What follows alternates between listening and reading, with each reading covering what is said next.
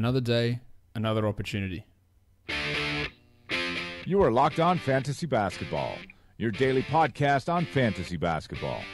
Part of the Locked On Podcast Network, your team every day.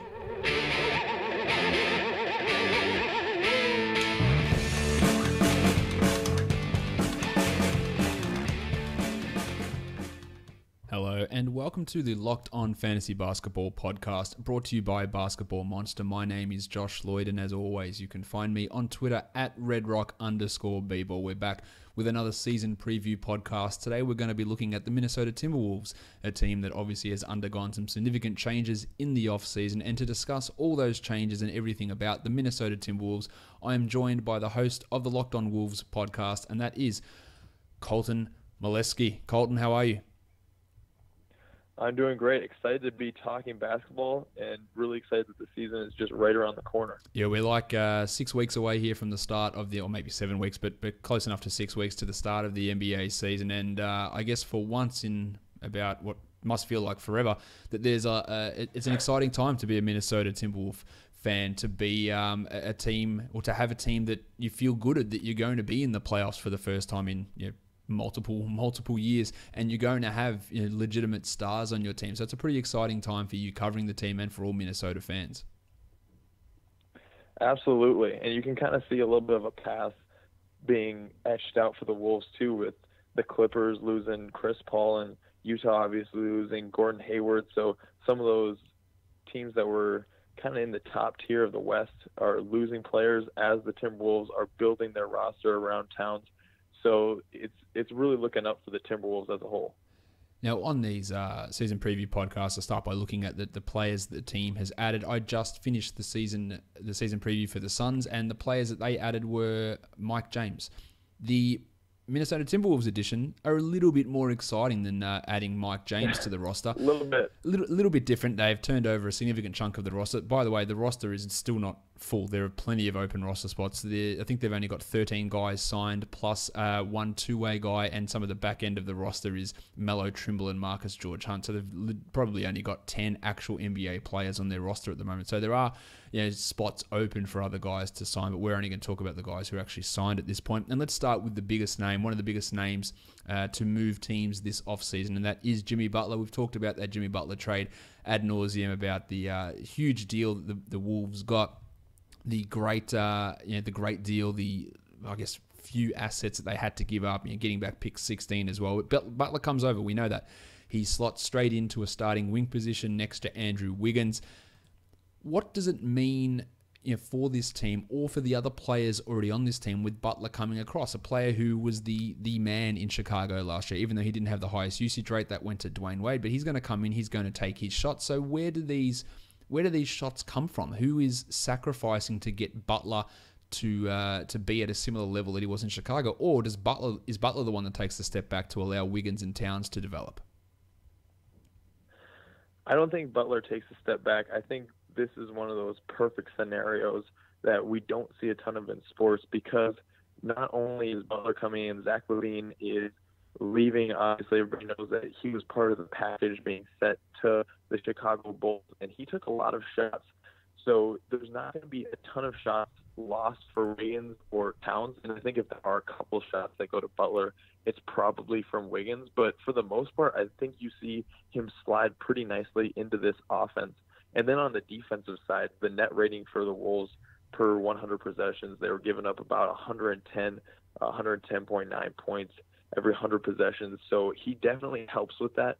So he's going to slide into the offense. I don't think he's going to take away shots, and he's going to really improve on their defensive side of things. He's going to be really good in isolation defense. He's going to be able to stick to the number one guy on the opposing team, and he's going to help the guys around him. I think Wiggins is also going to improve as a defender because he's guarding the second or the third guy on the opposite team, as opposed to taking that number one guy. So his defense is going to be able to develop when he's not covering the best guy on the opposing team. I think it's probably best maybe if we speak about Butler in terms of the shots with the addition of Jeff Teague as well, because having Jeff Teague come across, it's a little bit different in terms of offensive responsibility than what Ricky Rubio had there last season. So Is Teague the guy then that has to suffer from what he did back in Indiana in terms of shots taken? Because the addition of Butler and Teague took significantly more shots than the combination of Levine and Rubio last season. So is it Teague the one who is the biggest loser, or is everyone maybe lose a shot or two here or there, or is it just mainly Teague taking this secondary facilitating role? I think Teague will take more of that secondary facilitating role, but I also think the beauty of the team is that now they have a bunch of different packages, right, to throw out against teams. So we saw last year the teams that were really successful were the ones that could move around players and throw a bunch of different sets. So I think you can see Teague in some games playing a lot of small ball with the Wolves, and they throw us some smaller lineups, and Teague will have a really good week. And then maybe another week, guys like Andrew Wiggins, they play a little bit bigger, and Wiggins is taking more shots, and he has a really big week. I think last year you saw Wiggins, his offensive production kind of month by month up and down a little bit.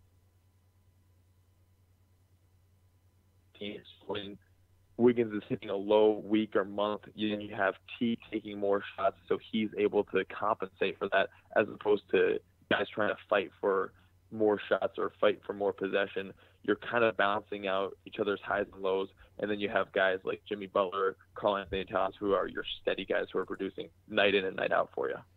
Teague is a guy that some people think is going to be able to do similar things to what he did in Indiana. I completely don't agree with that. He's being drafted inside the top 50 in fantasy leagues, and I wouldn't be doing that just because, again, he's going to take fewer shots. He's going to have to be reduced to that fourth offensive option. But people can also look at it and say, well, he averaged 7.9 assists last season, and my counter to that is, yeah, that's great. But when he played for Atlanta the year before that, he averaged 5.9 assists per game. So which one is the real Jeff Teague? And the thing is that we saw with Tom Thibodeau last year in this offense that for the first 3 months of the year until Zach LaVine went down, they were not utilizing Ricky Rubio as the main ball handler. Like, it was, Rubio would come up, he would give it to Wiggins, he would give it to LaVine, and he'd go and stand in the corner.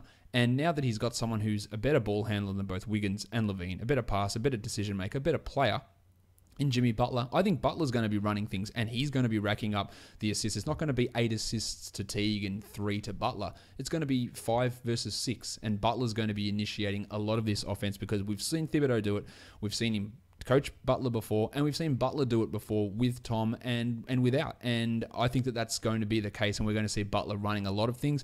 And while he might not be a 25-point per game scorer, he's got a legitimate chance, I believe, to be a 6 assist guy here, Jimmy Butler. So do you see Thibodeau running things that way with Butler, much to the way that he ran things early on with Wiggins and LaVine last season? Yeah, I think you're right. I think Teague does take a hit just because Butler is going to be the number one guy there. And as far as if you're drafting for a team, I would definitely try and get your hands on Jimmy Butler or karl-Anthony Towns if you're looking at the Wolves versus a Teague or Andrew Wiggins. And when we're looking at production, it's definitely those two guys who are going to rack up the most. And generally everything, I think Jimmy Butler's going to be running a lot of the offense as well as taking plenty of shots. I think karl-Anthony Towns is the guy he's the one who's not going to have his offense suffer. They're going to try and feed him the ball a lot, especially in the post. And he's going to get plenty of rebounds. He's going to be one of the bigger guys that they have always out on the court. So Teague is, I think you're right, he's going to average somewhere in that 5 to 6 assists a game range, just because when he's on the floor, I think you're looking for him to be more of a catch and shoot guy as opposed to a distributor. Yeah, that's totally how I see Teague this year. So I'm not looking at him going, he's getting the 7+ that he got in Indiana. It is a completely different situation for him. The other main piece that they brought across is Taj Gibson, and people are very infatuated with, Taj is reuniting with Thibodeau. He's going to start over Gorgie Jang. He's going to play 30 minutes a night. I don't believe that for a second. He didn't start under Thibodeau in Chicago. We must remember that. He closed games, but he didn't start. He wasn't playing 32 minutes a night then. He's 32 years old. He wasn't great last year. So to me, he comes in and he is the backup 4. He is the backup 5, which gives him over 20 minutes a night. But I don't think, Gorgie Jang played 34 minutes a night for Thibodeau last season, and while I think Jang's minutes are going to come down, I don't think that Gibson is coming in and starting or playing 30 minutes a night this season. Do you see that another way, or do you think that Gibson is just coming in as that backup 4-5 player? No, Taj Gibson comes in and he plays the role I think Lance Stevenson did when he was briefly on the Timberwolves, where you see him as that guy who comes in 16 to 25 minutes in a game and kind of helps the second unit keep a defensive edge. He's the guy who comes in and bangs around in the paint, grabs a few rebounds, and maybe starts pushing around guys on the other team. What he does for the team is more of a leadership and almost as a second coach out there on the court to help guys like Karl-Anthony Towns really develop his defense and really develop as a really elite rebounder, as opposed to a guy who's really going to help out your fantasy team. Yeah, look, he's getting drafted at 116 in Yahoo, which is bananas. There is no way that you should want Taj Gibson there. 140 on ESPN, which is like their default position for anyone drafted later than that, which is fine. You don't draft Taj Gibson. I just don't see it. He's not coming in. He's not supplanting Towns. Clearly, he's not supplanting Jeng. He's playing that backup role, and he should be able to, he's replacing, I guess, Cole Aldridge and Jordan Hill and a little bit of Nemanja Bjelica from last season. And he will take some minutes off Jeng, I believe, but he's not playing these. People have this romanticized version of Gibson playing under Tom Thibodeau, that he was a starter and playing 35 a night as a starting power forward, and he was none of those things. He was the sixth man. He was the first big off the bench. He would close games. He would do defensive stuff. And that's what he is, and that's what he is going to be here in Minnesota. The other player who is going to be a considerable part of the rotation that was brought in, Colton, was Jamal Crawford, who was traded to Atlanta as part of the Danilo Gallinari deal, and then was waived there and signed by the Timberwolves. People still under the impression that Crawford is good. He's not good. To me, he's an average player. He's definitely not a player that should be picked at pick 102 on ESPN in fantasy. That is bananas to me. But with the lack of depth that this team does have on the wing, Crawford is going to have to play a significant role in this team. Now, we know that Thibodeau is going to run Butler and Wiggins out there for 50 minutes in a 48-minute game if he could. So Crawford is going to have his opportunities limited there, but there's no one else to really fill that role, is there? No, there's not. And I actually do like Crawford on this team, especially because with the Clippers, even in his last couple of seasons, he was averaging 12 points a game, and that's on a team with guys like J.J. Redick who are taking a lot of shots from outside. On the Timberwolves, they don't have a ton of real, true perimeter shooters, and while I don't think he's going to be playing a huge amount of minutes in the 20, 25 minutes that he's on the court, they're going to have him do a lot of the perimeter shooting for them.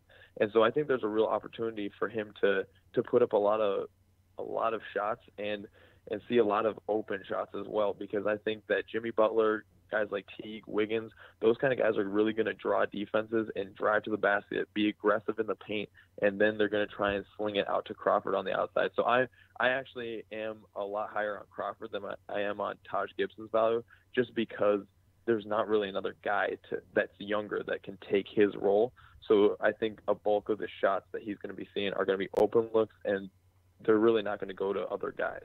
Yeah, that's true. There's no one else really, apart from Teague, and even he is a bit of a streaky shooter that is a three-point shooter. And for the last 3 months of last season, Jamal Crawford shot 40% from three, but he has been inefficient recently. The last 3 seasons, his true shooting has been at 53% each of those 3 seasons, which is below league average. So he's not a good fantasy option. We know that. He'll be a guy that you can stream in for 3-pointers. He's not a guy that you want to draft, and for some reason he's being drafted at pick 102 on ESPN, which I have absolutely no idea why you would want him anywhere near that position. 139 on Yahoo is still way too high, but he's going to be that guy who takes a lot of threes, as you said. Hopefully he hits them. The attention is drawn to other areas, and he can do that relatively efficiently. But it's just going to mean he's a streaming option for 3-pointers, and that's really it for Jamal, and he's not going to be doing too much of that. He's been an overrated fantasy guy for multiple seasons now, and that's going to continue to happen. He's finished outside the top 150 in both of the last 2 seasons, and I don't think anything is changing with that this year. The other guys they brought in, Melo Trimble and Marcus George Hunt, to provide some backcourt depth, but they're just not going to play very much, and Anthony Brown on a 2-way deal. Is there anything that you like about George Hunt or Trimble at all? I was a huge Melo Trimble guy when he was at Maryland, but he needs some work. He's one of those guys where the Timberwolves are probably taking him to stash on the roster for a couple of years and see if they can come back to him in 2 years, and he's developed as his entire game. He has some really nice moves on the offensive side, a nice drive. He's got a little bit of a shake to him that he can get away from defenders and create a little bit of a shot, but he rushes into situations, and this might have been a little bit of a product of there just wasn't a ton of talent around him on Maryland, but he does rush into situations and get himself into spots where he's making it easy for the defense to grab a turnover from him. And so when you're playing on a team with all of these guys like Butler, Teague, Wiggins, Towns, there's really no excuse for a guy to rush into 3 defenders and then be stuck with the basketball in a bad spot. And so I don't think they're going to put him in situations where he's going to fail. I don't think you see him a ton for both those guys. I don't think you see a ton of time from them. So I would stay away from them this year and maybe look for them, maybe not even next year, but the year after, maybe start looking for them to grab 16 to 20 minutes.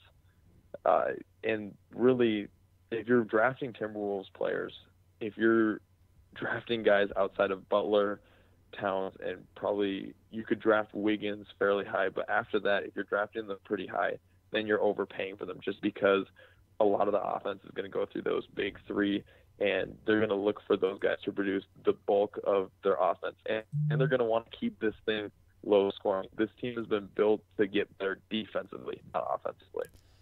The guys that the Wolves have lost, Zach LaVine and Chrissy Dunn, have both gone to the Bulls. Rick Rubio to the Jazz, Omri Caspi to the Warriors, and Adrian Payne to the Magic. And we've got currently Shabazz Muhammad, who is unsigned. There's talk that maybe he comes back to Minnesota. There's talk that the Lakers are interested, but at the moment he is unsigned. Brandon Rush and Jordan Hill are also unsigned. So it's been a significant turnover on this roster. Now, with that pick that they did get back from the Chicago Bulls, pick 16, Tom Thibodeau drafted Justin Patton. I don't think that pick has been praised universally.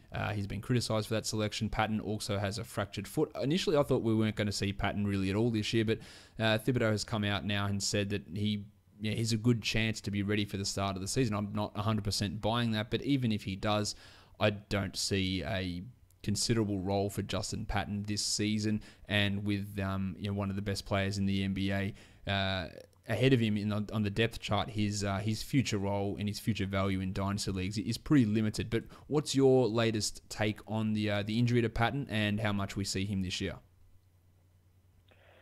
Well, as far as the injury, he did injure his foot pretty severely and needed to have some work done on it. So just as far as a big guy who's probably going to be in the paint a lot, that one does concern me a little bit just because there's going to be plenty of times where he's jumping around, people are landing on his feet, he's landing on other people's feet. So that one concerns me a little bit. I hope and I really think they're going to keep him out as long as possible just so he's fully healthy from that injury because there's no need to rush him back. So they want to make sure he's fully healthy from that foot injury.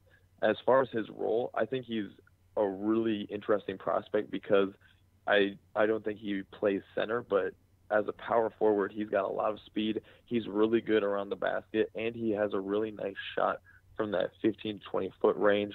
I think he can create his own shot. I think in college you saw a lot of his speed just blowing past guys who suspected him to be a lot slower because of his size, and then he used that size on the defensive side of basketball to really work the boards and play over a lot of guys and get past people with that speed and size.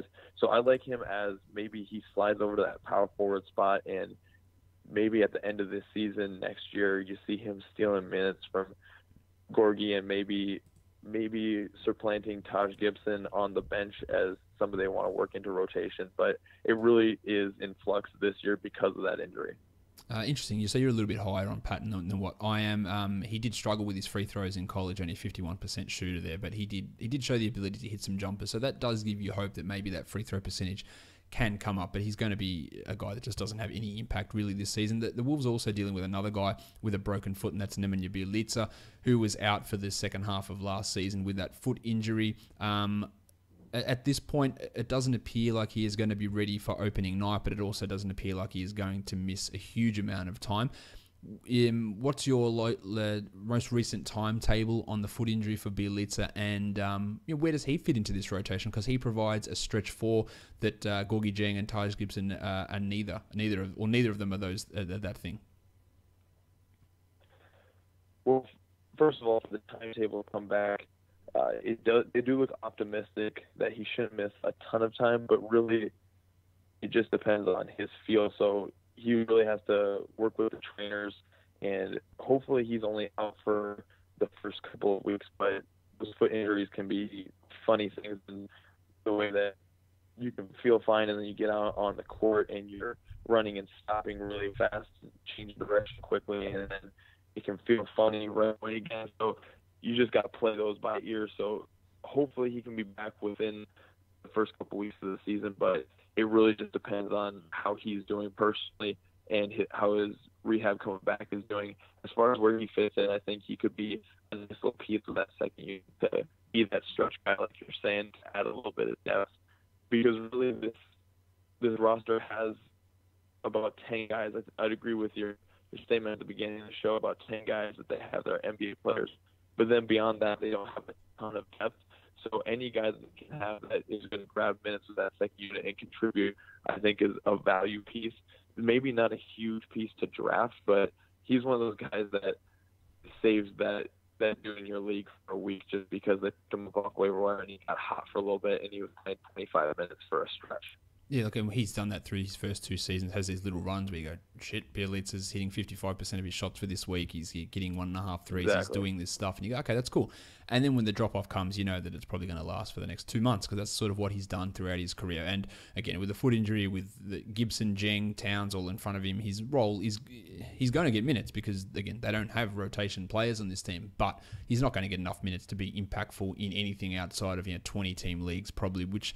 to be drafted, and then he'll have those boosts when he gets that extra playing time. When Gibson goes down or has to miss any time, then he steps up, and his value does increase in that type of situation. But he's not a great fantasy guy in the first place. And with the current situation the Wolves are in, I don't really see him being a great option. Now, we talked about Gibson already, and Gorgie Jeng, he has to be mentioned when we talk about Gibson. He played 34 minutes a night, but there were times when he would see frustratingly low minutes. He'd play maybe 29 a night, and Bielitsa would come in, or Thibodeau would do some different things at that power forward spot. Is there any way in your mind that Jeng plays the 34 minutes a night he played last year? Because I have got him significantly less than that this year. But I could also see a situation where he plays that same amount and becomes a real fantasy sleeper at the picks where he's going at pick 82 on Yahoo. It is 61 on ESPN, which is way too high. But he could be a top 50 guy if he got those 35 minutes a night with his ability to get steals, get blocks, and be a very strong rebounder. I just don't see the minutes being the same as last year. If he comes out right away in the first month and shows that defensive edge that you're talking about, I think he does work his way back to 34 minutes a night just because Towns is still developing as a defender, and so they need the defense down low that he can provide. But the other side of this too is that with Teague and Crawford out there, if they're playing a team like the Warriors or even the Suns, a team that wants to go smaller, there's a lot of lineups, or a lot of times I think you're going to see lineups where it's Butler, Teague, Wiggins, Crawford, just really small lineups. And the times like that are going to kill his minutes overall just because he's not one of those guys that can really help their transition game, especially their transition offense. But at the same time, his defensive upside is something that I think Tom Thibodeau is really going to love. So it really depends on that first week. I know that's not a great answer for people drafting right now.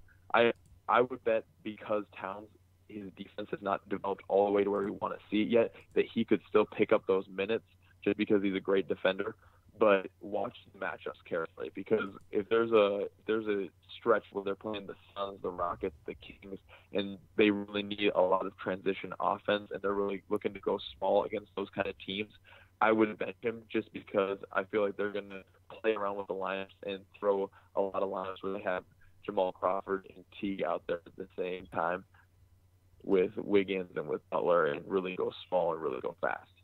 Jeng is a weird one to me because, again, he at pick 82, that could be too high on Yahoo, or it could be significantly too low, because if he is playing 35 a night, his defensive potential and what he does, rebounding, steals, blocks, and really, really fantastic percentages, field goal and free throw percentage, it puts him in top 50 discussion. So he is a weird one, and I would have no problem taking a flyer on him in that 90 to 100 range and seeing what happens. And if he does get back and Thibodeau trusts him the same, which again is part of the reason why I'm guess being negative at people who are saying that Tyrese Gibson's going to play these minutes. Yeah, Thibodeau likes what Jeng does. Like, he liked what Jeng did last season. He was happy with what he did defensively and covering for Towns' defensive issues. So he did really like what he could do. So it's not like he hates Jeng and he needs to get him out of the lineup, but there is that risk that the minutes do drop, and it is something that we do need to watch this season. the backup small forward position is currently manned by, I've got no idea at this point. I guess it'll be Wiggins and Butler that play there as they move Crawford in at the 2. But apart from those guys, would Bielitsa play anything at small forward, do you think? Maybe a little bit, but I think you're right. I think they mess around and put Wiggins and Butler back and forth in that spot. I would just bank on them taking the bulk of the minutes there as far as small forward.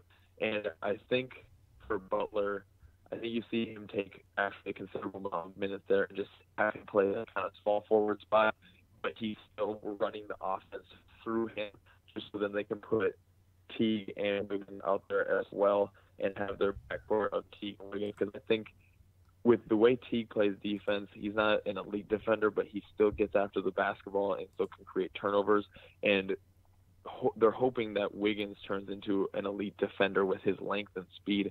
And so if you have a really good defensive backcourt, there's really no reason to mess around with it and put Butler there. I think they just stick him at small forward. And him at small forward, he's going to eat up all the minutes there. Let's use this to transition to talk about Andrew Wiggins, because he is currently being drafted inside the top 50 on both ESPN and Yahoo, and that would require him to take a significant leap from what he's done in the first 3 years of his career. I don't think it's going to be easy for him. I think it's going to be almost impossible for him to really take a big leap forward in scoring, and that's been his one valuable fantasy asset. He has pretty much sucked at all the other areas. Rebounding has been below average. Assists are non-existent. Doesn't block shots. Steals haven't been high. Efficiency numbers are below average in both field goal percentage and free throw percentage. So for him, Colton, to achieve anywhere near that ADP of 50, he needs to improve in an area that isn't scoring. What could it be, and can he do it in this situation where I guess the perimeter defense is going to be a little bit more focused on Butler this season? Is it his efficiency that goes up? Does he move the ball more? Does he become more aggressive defensively and rebounding? Like what changes for Wiggins to enable him to take that step forward that we've been waiting for? I think Wiggins, in every sense of the word, is the second guy on a team. I think he's the second really good guy, or even the third guy, because Towns is probably going to move into that second role. And because of that, he's going to be on the second best offensive player on the other team. And I think his defense is going to be exponentially better because of that. I don't think he was really made to be guarding the Stephen Currys of the NBA, but I really like him against the Klay Thompsons of the NBA. I really think that he will develop as a defender. I think he's going to reach that next level as a defender because he's not asked to do everything in the basketball game on defense. That's Butler's role now. And with that weight off his shoulders, I think that he's just going to play a lot more loose basketball, a lot more instinctual basketball. He's not going to really worry about second-guessing himself. He's just going to get to his man, and he's going to stick to him. He's a fast guy. He's got great length. And I think when he's guarding the second-best guy and not worried about doing all the little things defensively, he's just going to do them because it's going to be his instinct. He was a really good defender in college. And all the potential and raw talent is there, and now he doesn't have to worry about being the best defender on his team because that's Butler's role. And he's got a great defensive coach. Butler's going to be coaching him up already throughout the offseason, throughout the preseason. He's going to be coaching him up. And you've got guys, too, like Taj Gibson, who can help him with his rebounding, who can just show him little things and guide him to be a better rebounder. So I think as a defensive piece, he's going to be a lot better. And I think little things too. I think he could probably grab a couple more rebounds throughout a game. I think his coaching that he's going to get this offseason is what's going to be the difference for Wiggins. So I've talked about this with Devin Booker on the Suns podcast.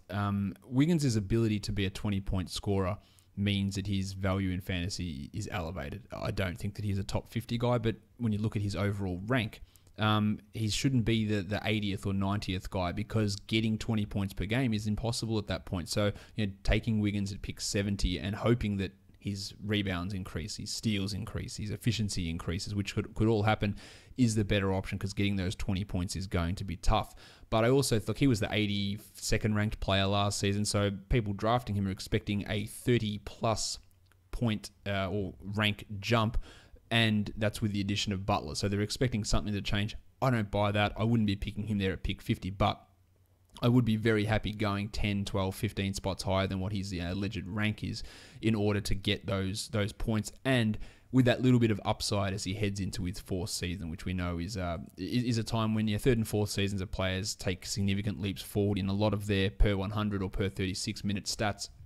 A lot of those numbers and efficiency numbers do take a significant leap in the third and fourth season. Now, Colton, last year I was pretty adamant, not sure if you agree with me, I'm pretty sure you will, that Tyus Jones was significantly better than Chris Dunn, but Tom Thibodeau refused to play him as the backup for the majority of the time, and Dunn got those minutes. Now, Dunn is gone, so Jones moves into that backup point guard spot, and I thought the flashes that he showed last season should say that if Teague has to go down at any point, that the Wolves should feel, I guess, relatively comfortable that Jones would step in and be able to hang with guys and be able to hit some shots and be able to move the ball around at a probably an adequate to above adequate level.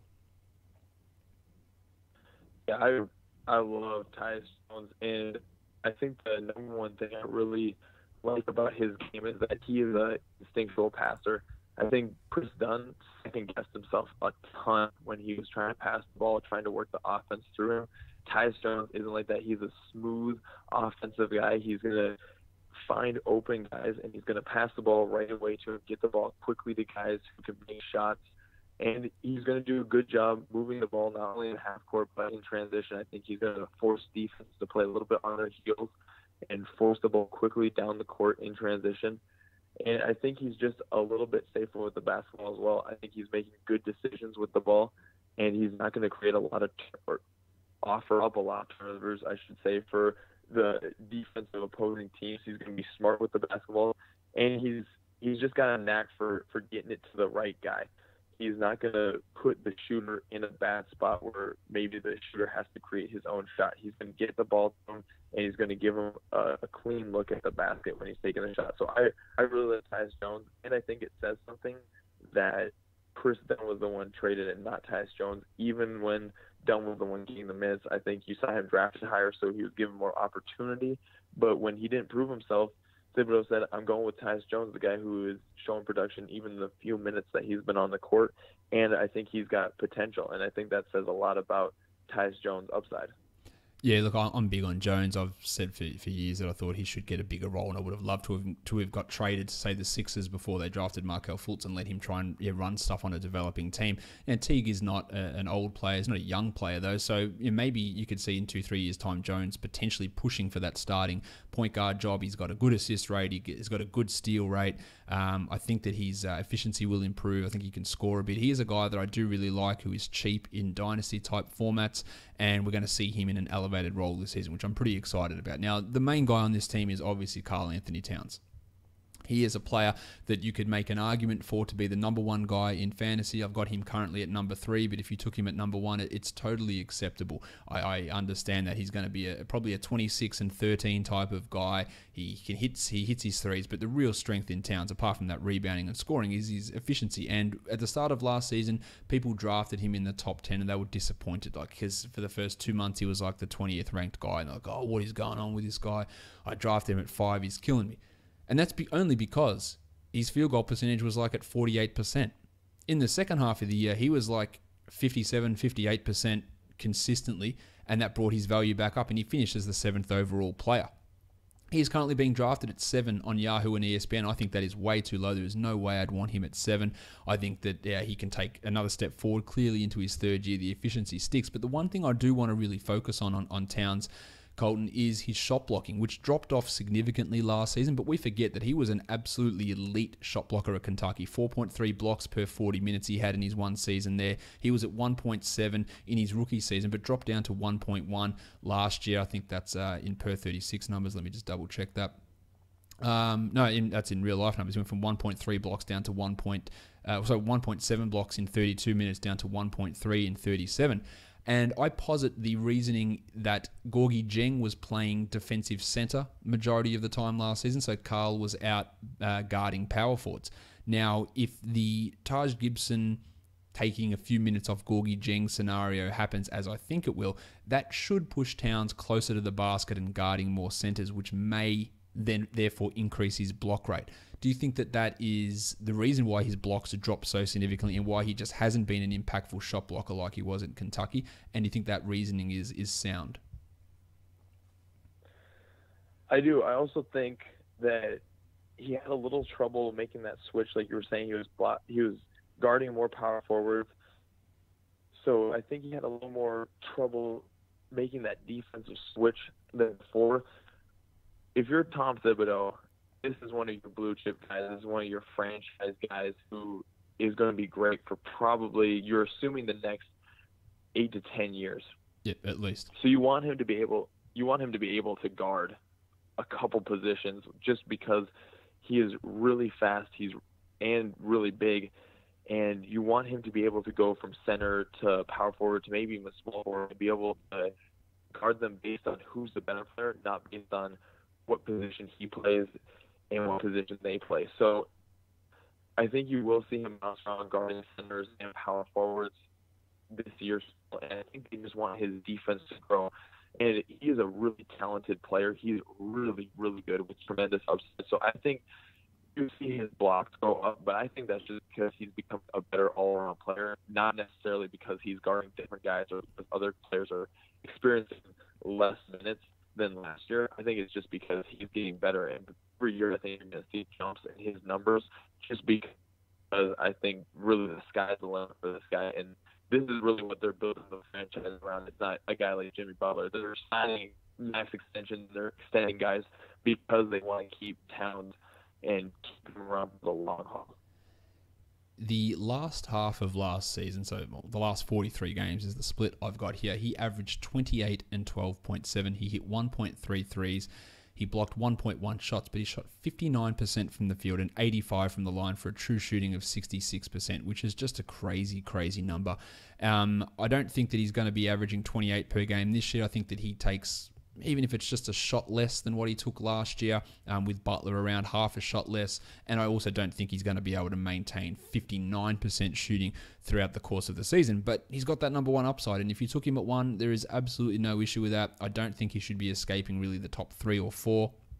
And pick 7 in average draft position is craziness to me. There is no way that I would let him fall that far. We've seen that potential for that last half of last season. 28 and 13 on 59 and 85 is out of control. It's fantastic. And then if the blocks come up, yeah, that's something extra. Like a post All-Star break, he averaged 0.8 blocks a game, and he was still the number 3 guy.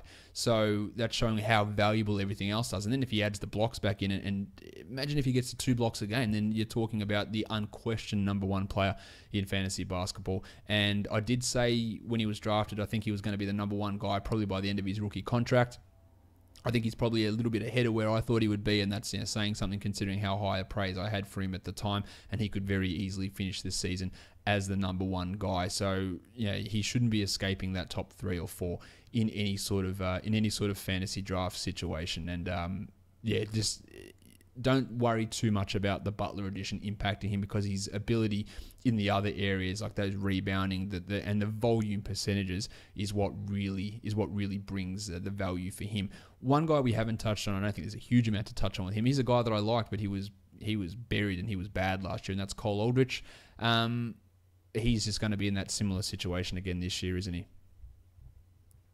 Absolutely, and I think there's actually a lot of potential that he can move as well. That's true. I think if you go through the first couple of months and they decide, you know what, we really do need a guy who is really, really good at shooting threes, or if somebody's injured and they're going to be out for a couple of months and they need a Band-Aid for a few months to play a role after an injured guy comes back, I think you see him get packaged with the Utah pick that they got for Ricky Rubio, and he gets traded away. So not only do I think that he plays about as many minutes as last year, I think he only stays on the team for 2 or 3 months.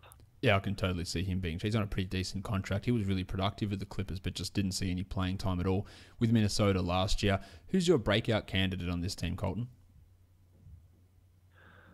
I am going to beat the same drum I did earlier and say I think Wiggins takes a big step up. I think maybe he averages a couple less points just with Butler there, but I think you see those 3 guys, Butler, Towns, and Wiggins, do most of the offensive production for the Wolves. And I think on defense, I think he takes a step up. I really think that him being on the second best or third best guy really helps his defensive game develop. And I think that the pressure that Butler takes off his shoulders by just being the number one guy and taking the defensive responsibility upon himself, I think that really helps Wiggins. I think there were a lot of games where you saw Wiggins play really tight and he looked like he was a little off his game. I think he gets back to that loose, just playing basketball and worrying about getting the shot and getting open and defending the guy as opposed to worrying about the overall production of the team. I think his role is a lot better as the second guy as opposed to the number one guy. And so I think in the numbers, I think you see that play out, and I think he has a really good season on defense, and I think his offensive production stays consistent around that 20-point range. Yeah, I can totally see all this happening with Wiggins. We've been sort of let down by all the other areas of his game over his first 3 years. Scores really well, but a lot of areas need improvement. But all this stuff could happen this year, and I totally understand that. My breakout guy would be Tyus Jones, just because I think people will start to realize that he's actually good, and he's actually a capable backup point guard when he'd been buried as the third guy and DNP CDs all over the place. Now he steps into a role, and I think he's going to get a chance to show maybe the more casual Timberwolves fan or the general NBA fan that this guy is a legitimately solid. I put him in the Tyler Ulis category of really good backup point guards that can be a backup point guard at 20 minutes a night for 8 to 10 years, and maybe he could step into a starting role. That's sort of the level that I have him at. I'm pretty excited to see what he does in a more full-time role. Now, just to wrap this up, go through some value fantasy guys. I think the most valuable guy is Towns at pick 7. If you're getting him there, that's huge value. I really obviously like him there. Jim Butler's a solid mid-second round guy. If you took him at the end of the first, start of the second, I don't think it would be bad, because as we discussed, him getting those assists along with 20-point scoring and maybe 2 steals a game is super valuable. Jeff Teague and Wiggins, I think, are a little bit overrated in terms of them being top 50, or you have to pick them inside the top 50. That's not guys that I want at that spot. Teague, I think, is significantly overrated, and there are plenty of other point guards I want there. And as I said with Wiggins, he needs to take multiple steps up in other categories to get there. And Gorgie Jeng's an interesting one. I don't really know where he sits, because he could be overrated, he could be underrated, but totally fine to be taking a flyer on that guy. And as I touched on earlier, Jamal Crawford and Taj Gibson, there is no way you want anything to do with those guys in any sort of standard fantasy league, so I don't know why they even have average draft positions, but they do, and that means you should avoid them. Colton, we'll finish this off by you getting some predictions for the season. Vegas has this team's over-under at 48.5, while ESPN's Kevin Pelton has them projected at 50.1 wins, which is a significant increase from last season. Do you think they are beating that Vegas over-under of 48.5? I do. I think that they have a really, really good defense here. And for the first month of the season, there's going to be plenty of people who panic when they don't beat every single team that they play. But you just got to let them gel. They really haven't had a ton of time together. They haven't had an actual game yet. Let's all remember that as well. So over the first month, there's a little bit of a gelling process, but I think this team really does a great job, just because they were giving up so many points last year, every single game, especially in that fourth quarter. And in that fourth quarter, a ton of times you saw Jimmy Butler really come alive on defensive and offensive side. So I think that defense really improves how they play throughout the course of the season. I also think it is just another year that Towns has had to get under his belt, and Wiggins as well, both really young guys. You got to remember, Wiggins is just a 22-year-old going into this season. So these guys are really young on this team, so that extra year of experience is a big deal. They're going to have that extra year of experience, and now they have Jimmy Butler on the team to help them on the defensive side. And this whole roster has been with him just that extra year, so now they can really start to implement his system, especially on the defensive side.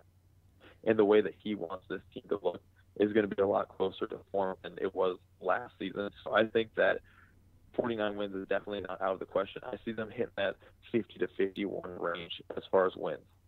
I can totally see them getting to that. To me, it's a little bit of a stay away, just because it is requiring such a significant leap forward that while I do think that 50 is a realistic target, that I'm just not sure that jumping up that many wins from a team that was under 40 wins to be going to 50 is a significant jump forward. So it's a little bit of a stay away. I'm not looking at over or under. It's more just I think I'll just leave that one alone. Now, Colton, can you let us know what you might have coming up on Locked On Wolves, or anything else that you've got that you want to plug, or let us know about your Twitter handle, any of that sort of stuff? Absolutely. On Twitter, you can follow me at CM Molesky. You can follow me at C Molesky.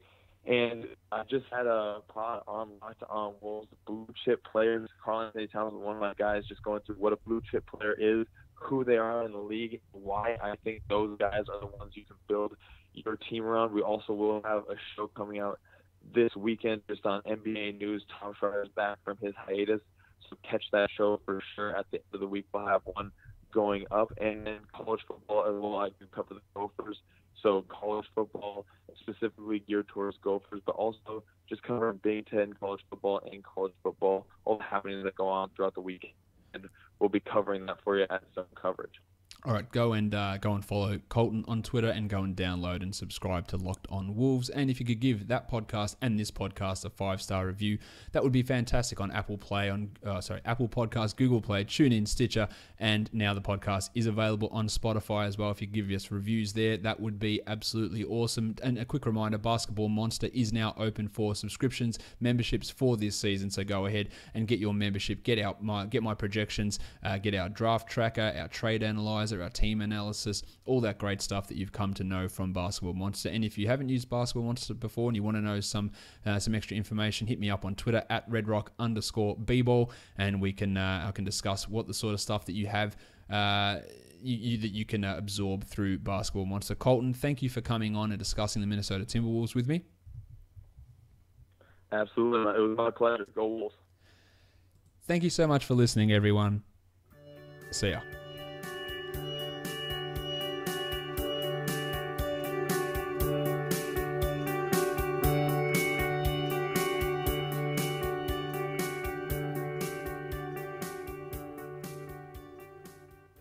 Jamal Crawford.